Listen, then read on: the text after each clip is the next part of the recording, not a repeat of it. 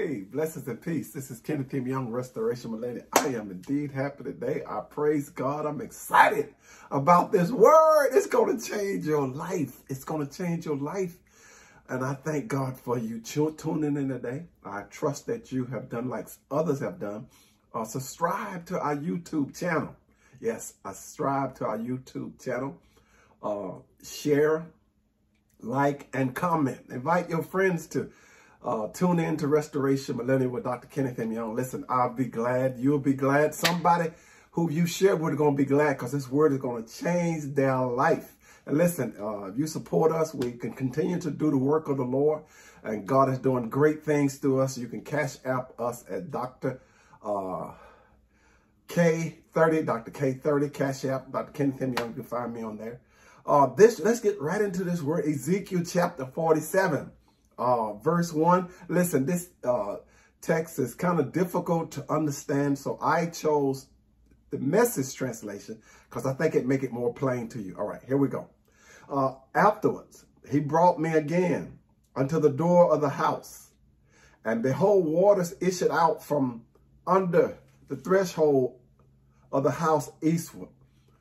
From the forefront of the house stood toward the east, and the waters came down from under the right side of the house at the south side of the altar. God our Father, our help in ages past, hope for years to come, be thou still, Lord, our strength and shield. Spirit of the living God, fall fresh upon me, break me, melt me, mold me. Speak through my vocal cords, dear God. Think through my thoughts, that it be all of you, that we might be edified from this word, and you will be glorified. And your people said together, amen. Yes, permission for the next dimension. God is ready to do some supernatural things in your life, and he's giving you permission to do that. He's giving you permission to go to the next dimension, and you should be excited because this is your time. This is your season. He's ready to do it for you. Guess what? Let me tell you what he's done. You want to know what he's done? He's opened the floodgates of heaven. I said he's opened the floodgates of heaven to bring a blessing on your life. There's going to be a supernatural blessing. When others see it, they'll be wild by it. And God only wants you to be wild, saying wow, because you have spent time in his presence. You've been hearing from him. You felt his peace. You followed the line up with the word of God. So God want to know, can you handle what he's getting ready to do? Can you handle being debt free? Can you handle being the head and not the tail, above and not the beneath, to be the lender and not the borrower? Because God wants you to be blessed coming in, blessed going out. He wants you healed by Jesus' stripes. He wants peace in your home. He wants promotion on your job. He wants you to have that new car if you want. He wants you to go back to school to get that education. Have your kids educated, to go to the next dimension. Can you handle? How you handle the small stuff will determine how you handle the big stuff. And so the Bible says, do not despise the day of small beginnings. So God has a plan to get you, get me, get us into position. And your position, our position, is paramount to the blessings of God. So God will release certain blessings in certain places, and you be in the right place. Not so much the physical location, the geographical location, but the mindset. You're in the right place so God can bring you to the next level because he can depend on you to be a blessing to his people. So you being in the position, God has determined your next move. And God has promised that the promise would come. And once he give you the promised blessing, then there will be a test of that promise to see whether you believe him, that God has been telling you the truth. So how you handle the test on one level will determine how he will bring provision for the next level. And remember, all the promises of God are yes and amen. So very first thing of this message is you must allow God to prepare you. Repeat that after me. I must allow God to prepare me. Write that in the comment section. I'm going to discuss God preparing us through 4 levels. 1, ankle deep level. Then the knee deep level. Then the waist deep level. Then so deep you have to swim in it. Yes, there it is. God has got you on that level. No matter what level you're on, you're going to the next dimension. God has given you permission for the next dimension. And that position that you're in, will God see where he can promote you. About 40 years ago, I was in the military, you know, Intel Communications. So in Vicenza, Italy, I would go to, I've been to Rome to preach. God has blessed me tremendously to travel through Europe to preach. I preached in Venice. I preached in Livorno. And I would go to Venice like every other week. But when God was showing me this vision of carrying me out in the water, beyond the buoys are where the mark of the deep was very deep. The channels where the ships come. And I was afraid. I was frightened. You know, it's not God that give us a spirit of fear, but a power, a love, and a sound mind. The fear that gripped my life was that I could be swept out to sea, unable to navigate my way back to safety, that I'd be too tired of swimming and drown out in the deep water. But God is never trying to drown us or to destroy us. God is trying to get us in the deep level. He wants to dive deeper, go deep into the things of God, dig a little deeper. So here it is. Marion Williamson says that in a poem about fear, our greatest fear is not that we're inadequate. Our greatest fear is that we're powerful beyond measure. She said, it is not our darkness that frightens us. It is our light that most frightens us. And by us shrinking, people don't be offended. We do the world no good by shrinking. Because when I let my light shine, our unconsciousness give permission to others to do the same also. It's not just in some of us, but it's in all the children. It's in God wants to manifest the glory in our lives. So going out to the next dimension in the deep. So get ready to experience the next dimension with God. So then the next point number 2, the door represents opportunity. Opportunity is access to things that you were not privileged to before. You were not mature enough to handle, but God see that you trusted him. You stayed in the process. You accepted his decisions. Although sometimes it's uncomfortable, you did not get out of the process. You stayed in the process. You matured in the process. So now God is giving you an open door.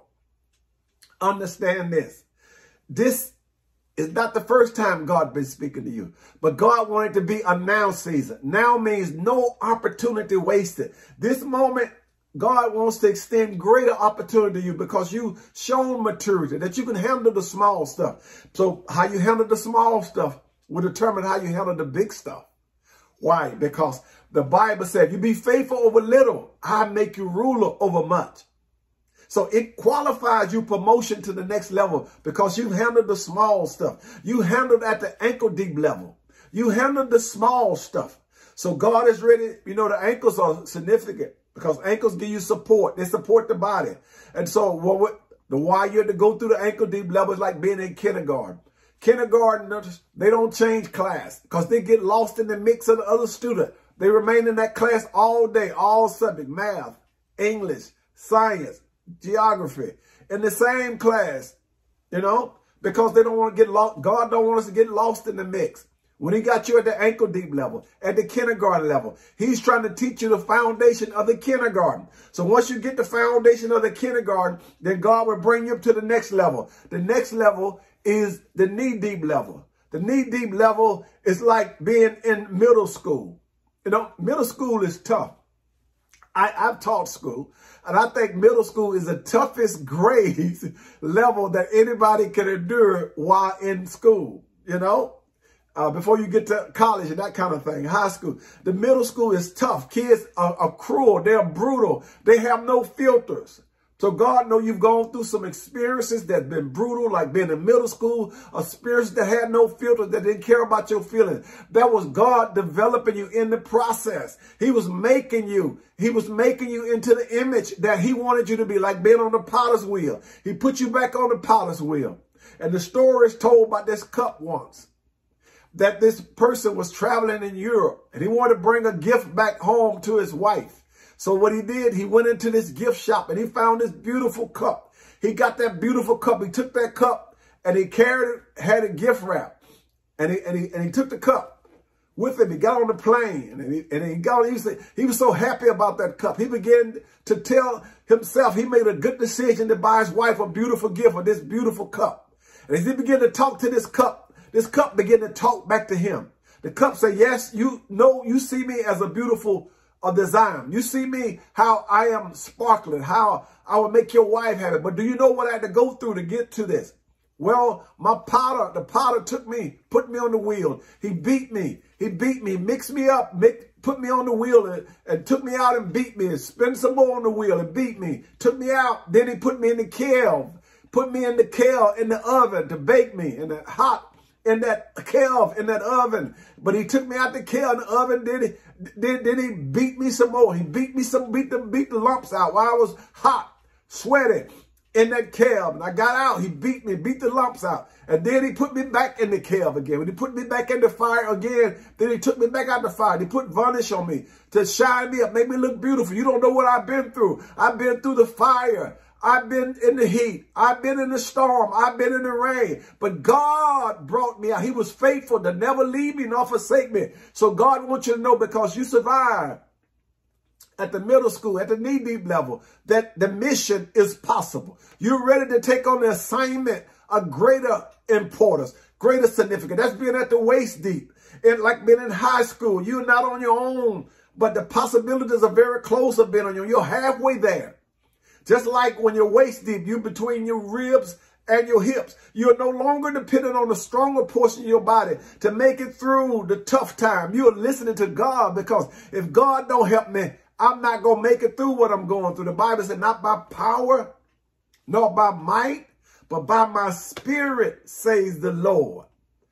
That's what we got to do. Then, and Proverbs say, well, you got to protect your heart. Protect what's coming in your eye gate. Protect what's coming in your ear gate.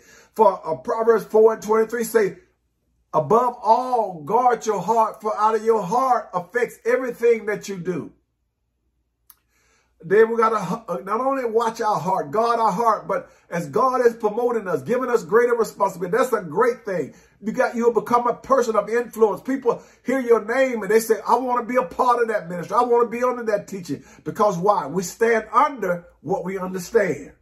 So, and then they said, 1 Peter 5:7 said, humble yourselves under the mighty hand of God, that he may exalt you in due time. God will lift you up. But you got to be willing to humble yourself. Humble yourself means to cast all of your cares upon him, because why? He cares for you. Then, once the mission is possible, your dependence leads to your productive. Your dependence upon God leads to you being productive. So it said, was a river too deep to cross without swimming? That's what God wants you at. At that deep level of understanding the deep things of God, or diving deep into the things of God. Not to be clouded with a mystery. He wants you to teach with revelation knowledge. He wants you to live with revelation knowledge, because revelation shifts the atmosphere. What was impossible became possible because you got a revelation from God. Your dependence is upon God. It's a God thing. And so Ezekiel was as productive swimming as he was at the ankle deep. That's what God wants you to be. He wants you to remember from where you've come.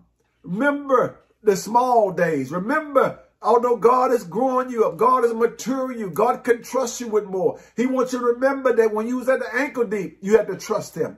Now you're at the swimming level. You still got to trust him even more. It's the Holy Spirit that guides us. God said, I will guide you with my eye. My mom's favorite passage of scripture was Proverbs 3:5-6. Trust in the Lord with all of your heart.